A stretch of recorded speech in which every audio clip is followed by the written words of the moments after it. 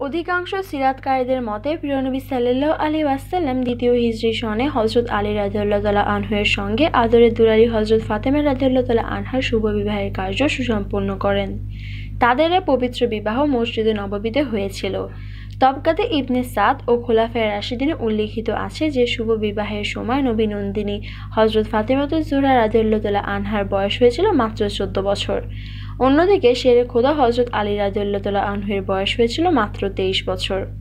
আল্লামা শিবলি নোমান ও সৈয়দ সুলাইমান নদভী রাদিয়াল্লাহু তাআলা আনহু সিরাতুন নবী কিতাবের 2য় খণ্ডে উল্লেখ করেছেন যে হজরত আলী রাদিয়াল্লাহু তাআলা আনহু যখন বিবাহ বন্ধনে আবদ্ধ হন তখন তার বয়স হয়েছিল মাত্র 21 বছর, 5 মাস মতান্তরে 24 বছর।